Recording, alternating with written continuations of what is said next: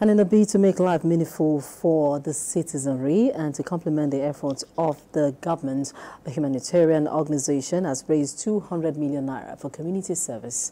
At a project and public presentation event in Lagos State, Lions International District 404B3 affirmed it has impacted the lives of many residents through medical aid, youth empowerment and disaster response.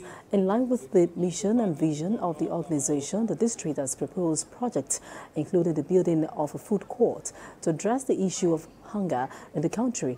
The new district governor, Ibrahim Bello, emphasized the importance of giving back to society, promising that his administration will work in line with its vision and the new theme of the service year, which is serving humanity. About 6,000 eyeglasses was distributed during my year for free through the nook and cleaning of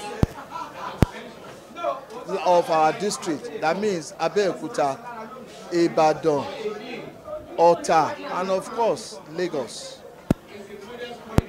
All those areas we touched and we impacted on people's life to the community. To also take care of the childhood cancer, by providing a caregiver homes. It can be so challenging for the families that have children with cancer too. We want to also prove a succor for them too. That's what we want to do for Lions service here, for 2024-2025 Lions service here. Among other global causes I want to call it do. Lions, we have 8 global causes. Aside from those 2 that I mentioned, we also touch the other area in the area of environment, in the area of diabetes, in the area of eyeglasses, in the area of humanitarian disasters, youth empowerment, and what have you.